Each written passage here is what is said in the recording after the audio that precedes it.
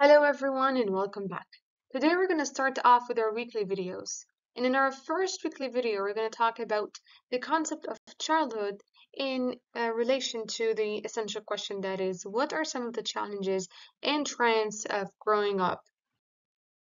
And as an outline to our lesson for today, we're going to start off with an introduction, and then we're going to move on to the goals of our lesson, to the key concepts and related concepts that we have, and we got to the global context, and then we're going to move on to the SOI, which is the statement of inquiry, and then lastly, we're going to talk about writing a summary because it's going to be aligned with basically our essential question and the topic that we're dealing with, which is childhood. And as you can see here, a lot of questions are going to be embedded in our context, which is childhood, and our main essential question that we're dealing with in our lesson. And before we start off with the lesson, we're going to ask ourselves a lot of questions that are, what is a nonfiction narrative? What past experiences or challenges can you name that impacted your present character today? And how are your past experiences connected to your present mindset? And lastly, to what extent can a negative learning experience become a learning vehicle? Now, whenever we think about the essential question, we'll be thinking about two different sides. There are the positive sides and the negative sides, the triumphs and the challenges.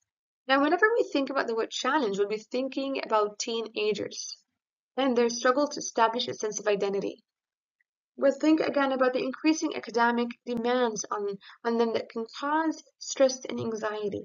We'll think about the challenges in making up friends and navigating relationships due to the shift in dynamics. However, if we think a little bit about the positive sides, we're going to think about basically the term individualism and how it helps them to develop a better understanding of themselves, their interests, and their strengths, leading them despite challenges to basically form meaningful friendship and basically social bonds. And starting off with the first key concept. In the first key concept, we're going to talk about the word connection. And connection in the context of childhood refers actually to the relationship and bonds that children form with others, including family, peers, teachers, and anybody. Moving on to setting. Now, setting in the context of childhood refers to the physical, social, and cultural environment in which a child grows and develops. The setting greatly influences a child's experiences, opportunities, and overall development. So whenever we talk about the word setting, we'll talk about social environment, educational environment, and at the same time, the surroundings. And as you can see here in the picture, you have someone who's denying actually to reveal his own character and identity. And character development actually in childhood involves a formation of moral and ethical values, personality traits, and behavioral patterns. Childhood experiences and interactions contribute to the shaping of the child's characters. And whenever we talk about character, actually, we're going to talk about personality, values and beliefs, and lastly, we're going to talk about the social skills.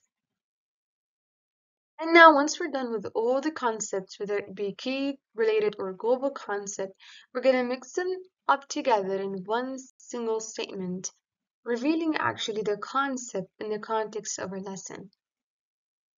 Now, once we're done with our main statement of inquiry, we're going to move on to the actual statement of inquiry, which is our identities may be influenced by connections we make within the context of our setting in characters we encounter.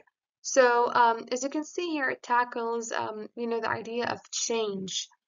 Change that is caused by connections that are related to the place and time, and even the people that we meet and encounter every single day.